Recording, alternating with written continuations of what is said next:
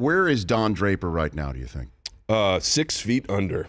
You think so? Easily. Come on. He'd be in his 80s, and there ain't no way that guy's getting to his 80s without a massive lifestyle shift, which maybe he did at the end at the end of the show, but I don't think that's stuck. I don't think that Zen moment of understanding of anything really stuck. It's that leopard is not changing his spots. Because that gave you the impression that maybe he was about to, as he's at the ashram at the very end there. I think it was more about he just had a really good idea for a commercial.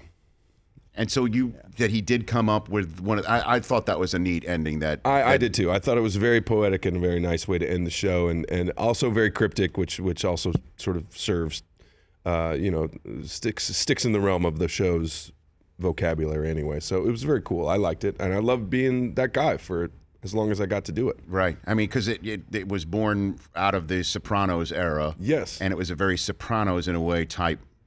Anti-hero kind of situation, and also very kind of what does it all mean kind of situation, and that's great. It's nice to be able to talk about a show that you like and not have it sort of be spoon-fed to you.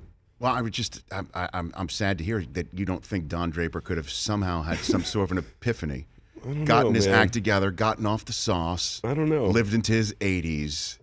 I don't know. I hope so. And look, I root for the best in everyone, but I don't know about this guy. He was pretty damaged. Right. And when you shot the town in that film, Fenway Park being part of the denouement of that film. The great thing about shooting in Boston and playing a cop is that they all hated me not because I wasn't from Boston, but because I played a cop.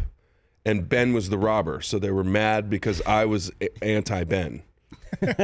Sounds about right. I'm law enforcement. They're like, yeah, we don't like you anyway. Ben's our guy. The Rich Eisen Show, weekdays at noon Eastern on Audience.